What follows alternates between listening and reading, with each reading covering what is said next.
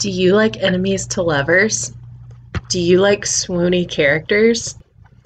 I've got the book for you. Stay tuned.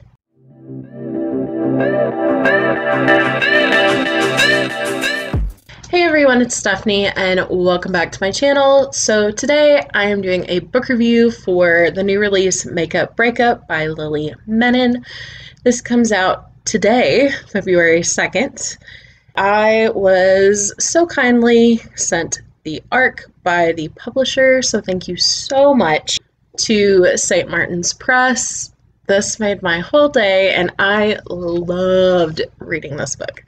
So Lily Menon is the pen name of YA author Sonia Menon. She did this as a way to differentiate between her adult books and her young adult books. I absolutely adored this. So this follows two main characters, Annika and Hudson. Annika has an app called Makeup where it basically gives users a second chance at their romance. On the other hand, we have Hudson, who has an app, Breakup, which has been termed the Uber for breakups, which Annika is not a fan of. Annika and Hudson have a history.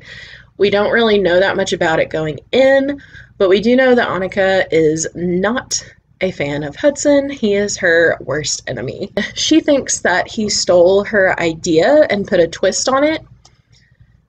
And one day, he moves into the office next door to hers, and as you can imagine, she is quite thrilled about that.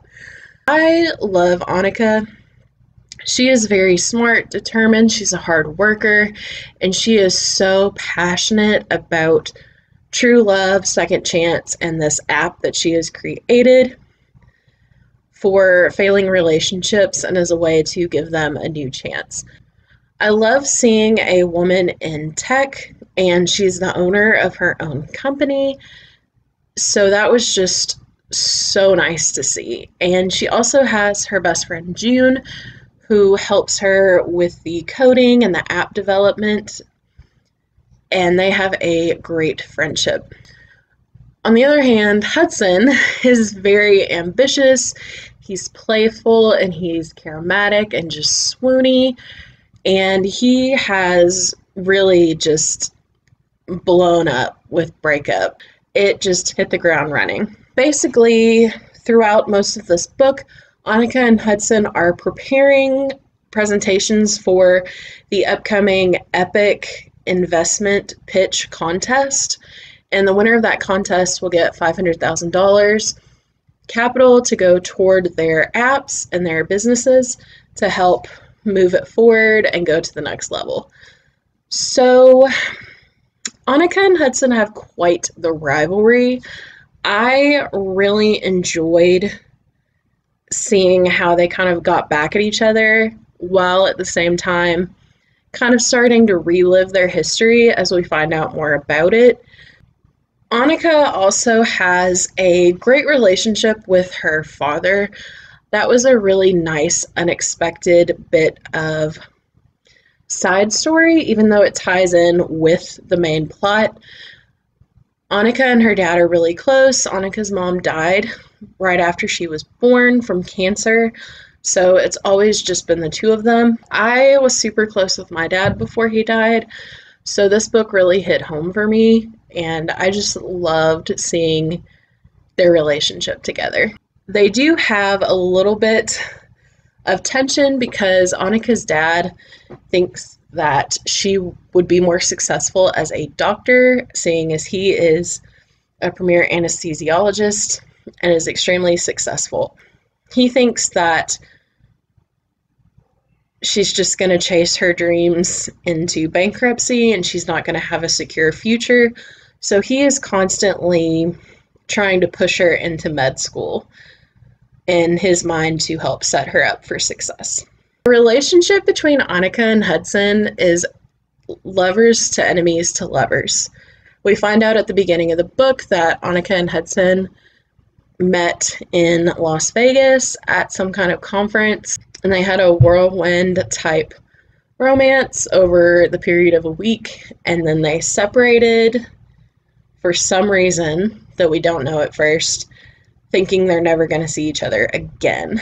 Since Annika thinks Hudson stole her idea, she is set on revenge, and she is not his biggest fan. I really enjoyed seeing their dynamic as they kind of get back at each other, and it slowly starts turning more into flirty, playful dynamics. I love the way Lily Menon wrote this romance. It was the perfect pacing. It didn't feel rushed, and they already had a bit of a history, and you could feel that tension at the beginning. So it all felt really realistic, and it had me on the edge of my seat, and I was actually cheering at one point because, so good. Hudson is so swoony, and the way she wrote him is fantastic. So on top of this being a really lighthearted rom-com type book, there are a few heavier topics in here that blend in really well to the main plot line. I love that this isn't just a bubblegum romance, like everything is good and there's a little drama and then it's happily ever after. Things happen, and I really liked that aspect of it, and it really showed us how the characters reacted in these situations and how that affects each other and how they grow as a person.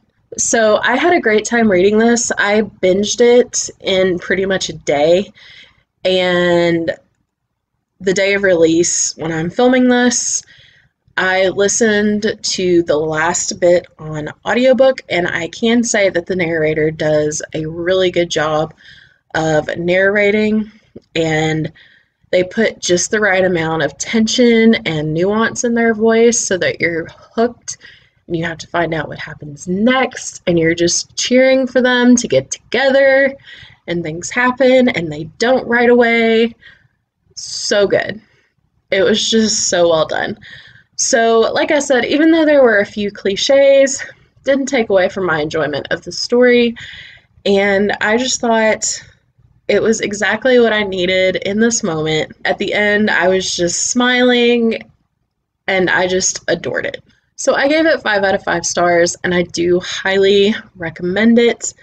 She is a fantastic person and one of the sweetest people you will ever talk to, and I'm really glad that I liked this and that I can support her as an author. So definitely go out and buy this or get it from your library. I will leave a link down below to bookshop.org, and that is a great website because it's an alternative to Amazon, and each purchase goes to support a local bookstore. Have you read this, or are you planning to read it? If so, let me know. Or if you just want to let me know you're here but you don't have anything to add, drop a red or pink heart since we're talking about a romance.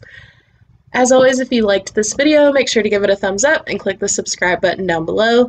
Thank you so much for watching, and I will see you guys next time. Bye.